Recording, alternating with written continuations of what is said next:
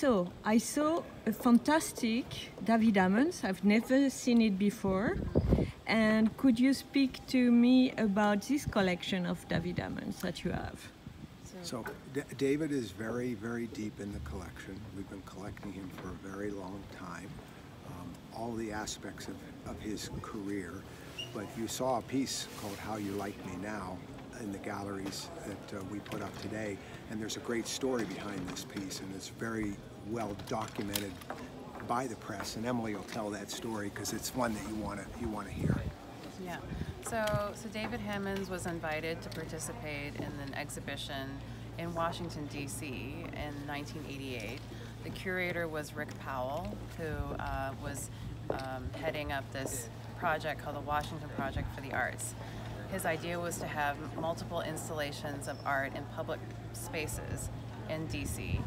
He invited David Hammonds, who agreed to set one of his artworks outside, and it was this portrait of Jesse Jackson portrayed as a white man.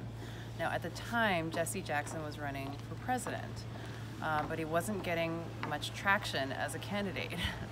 So David's response to this was, what would happen if he were white? And this is why he depicted him very light-skinned, blonde hair, blue eyes. Across the bottom of the picture, David Hammonds spray painted the words, "How You Like Me Now," which is a direct quote from a Kool Moe Dee rap song. Of course, taken out of context, it changes the whole meaning of the work.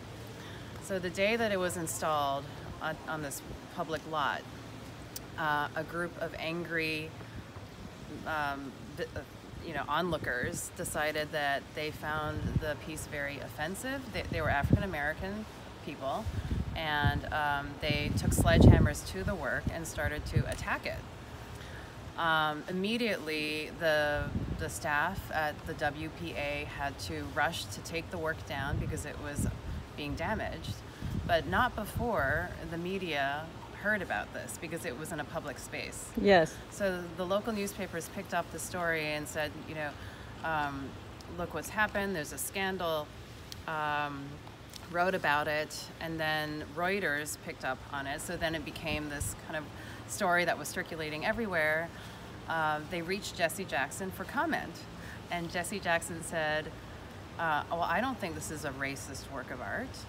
I actually think it says a lot about the history of race relations in America, and if I were the artist, I would install the sledgehammers around the work like a barrier, and I wouldn't repair the work because the history is now part of this piece.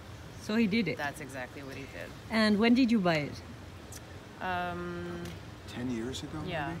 And so how many works of David Hammonds do you have today? We have at least a dozen, but I don't know the exact number. I'd have to look. Right? Yeah.